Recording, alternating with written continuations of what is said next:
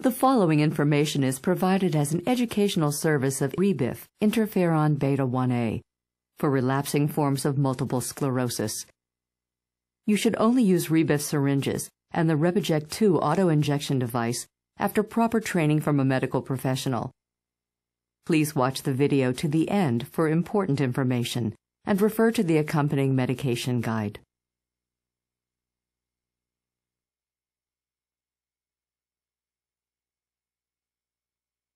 For many people, the thought of self-injection is daunting, but with the proper technique, subcutaneous self-injection is manageable. In fact, for some people, it becomes just another routine, just like walking your dog. There are two basic techniques for injecting Rebiff: a prefilled syringe alone, or with Rebieject 2, a mechanical aid designed to help proper injection technique. You should only use Rebiff syringes and Rebieject 2 after proper training from a medical professional.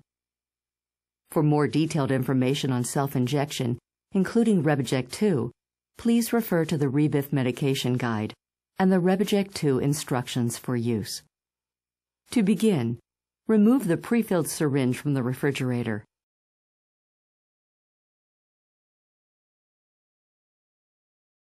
If you are just starting your Rebiff therapy, check the expiration date and examine the syringe contents to make sure that the medicine is clear to slightly yellow. If it's outdated or cloudy, discolored, or contains particles, do not use it. You should store your Rebiff in the refrigerator, but never allow it to freeze. Once removed from refrigerator, allow Rebiff to gradually reach room temperature before use. Doing this may minimize injection site discomfort. It typically takes a minimum of 1 to 4 hours for Rebiff to reach room temperature, and the exact length of time may vary depending on environmental factors. Never heat or microwave the syringe to warm it. Rebiff can be stored for 30 days at room temperature if the temperature is under 77 degrees Fahrenheit and the syringes are kept away from heat and light. Some people find it convenient to remove their injection from the refrigerator first thing in the morning so that it's ready for use later on in the day. Another option is to remove all 3 of your syringes at the beginning of the week, so they'll be ready for use when it fits into your schedule. If you use either of these methods, remember to temporarily store your Rebiff somewhere safe and out of the way like a kitchen cabinet so that exposure to light and heat is limited. Wash your hands with soap and water. Cleanliness is essential to minimize the possibility of infection. On a clean, clear surface, organize your materials: alcohol swab, prefilled syringe, cotton ball or gauze, and syringe disposal container. Remember, needles shouldn't touch any surface except clean skin, so keep the needle cap in place until you're ready to inject. Choose the injection site as directed by your healthcare professional. Make sure to rotate among all the recommended injection sites. If you notice any irritation, bruising, or infection, do not use that site. Clean the selected area as directed. If using an alcohol wipe, let the area dry to minimize stinging. Some health professionals may recommend soap and water in place of alcohol swabs. Next, give the injection. Remove the syringe from its packaging and remove the needle cap. With your other hand, gently pinch the skin around the cleaned injection site to lift it up a bit and hold the syringe like a pencil or dart.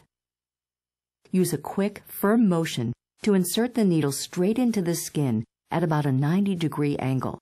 With the needle inserted, stop pinching the skin and gently and steadily push the plunger all the way down. Take as much time as you need to inject all of the medication.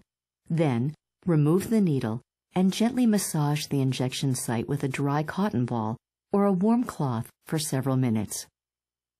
This helps to disperse the medicine and may help to reduce skin irritation. Some people prefer to apply a warm washcloth or cold pack after injecting. Remember, skin reactions are less likely to occur if you make sure your injection sites are as varied as possible.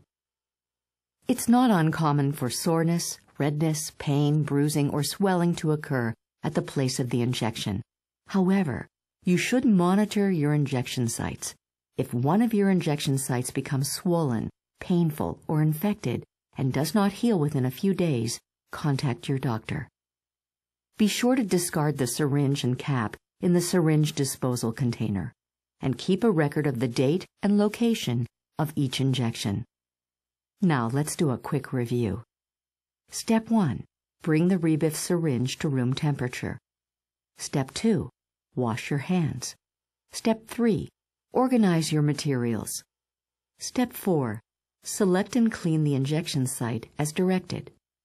Step 5. Give the injection. Then, discard the empty syringe in the disposal container and gently massage the injection site for several minutes. Step 6. Check your recent injection site for redness, swelling, or tenderness.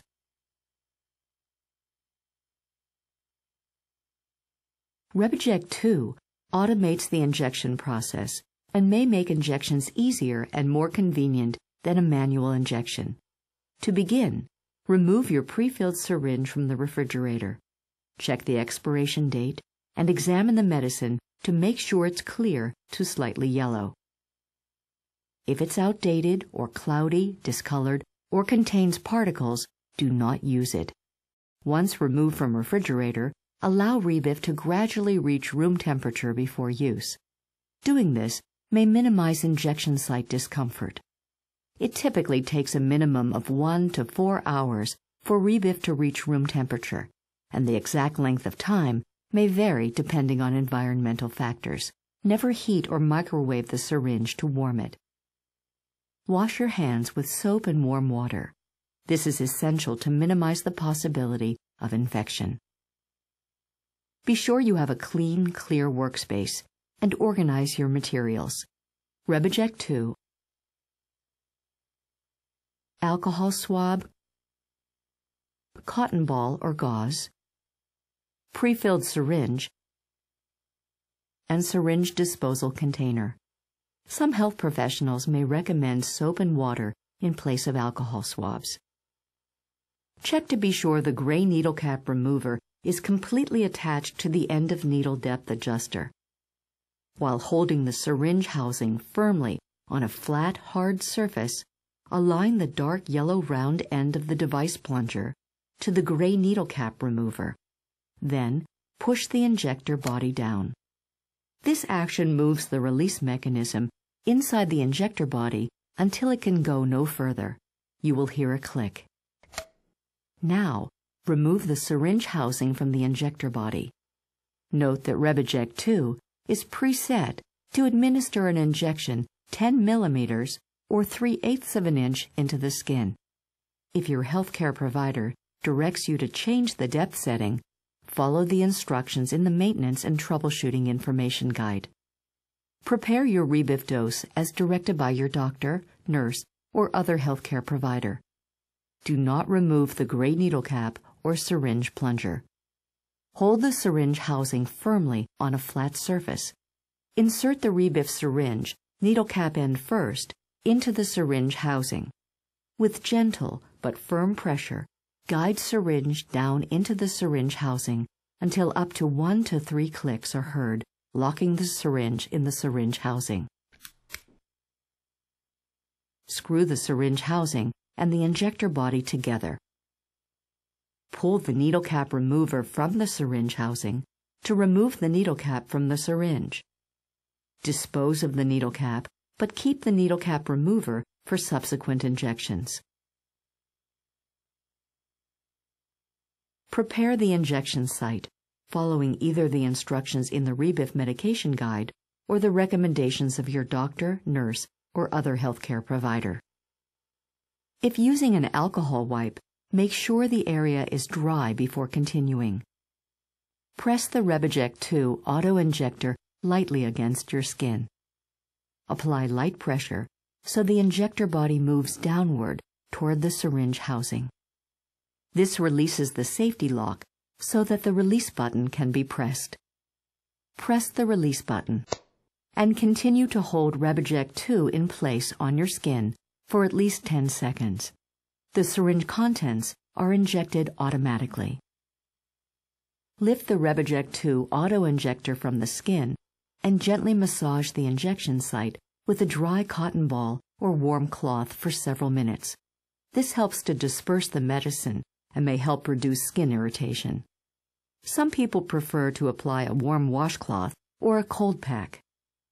Remember, skin reactions are less likely to occur if you keep track of your injection sites and rotate them regularly. Do not use the same area for a minimum of 7 days. A treatment journal is a great way to help you keep track of your injection sites. Unscrew the syringe housing from the injector body. Remove the syringe from the syringe housing and dispose of the empty needle and syringe properly in the syringe disposal container. Reattach the needle cap remover and the needle depth adjuster and store Rebiject 2 in its case. Now, to review, these are the steps for using the Rebiject 2 auto-injector. 1. Wash your hands. 2. Completely attach the needle cap remover to the needle depth adjuster. 3. Using the syringe housing, engage the release mechanism. 4. Prepare the Rebiff dosage as directed by your healthcare provider. 5. Insert and lock the syringe in the syringe housing. 6. Screw the syringe housing onto the injector body. 7. Pull the needle cap remover to remove the needle cap, then discard the needle cap. 8. Prepare the injection site and gently press Rebiject 2's injector body against the skin to release the safety lock. 9. Press the release button to perform the injection. Hold Rebiject 2 in place for at least 10 seconds. 10. Lift Rebiject 2 from the skin and massage. 11. Remove the syringe from the syringe housing.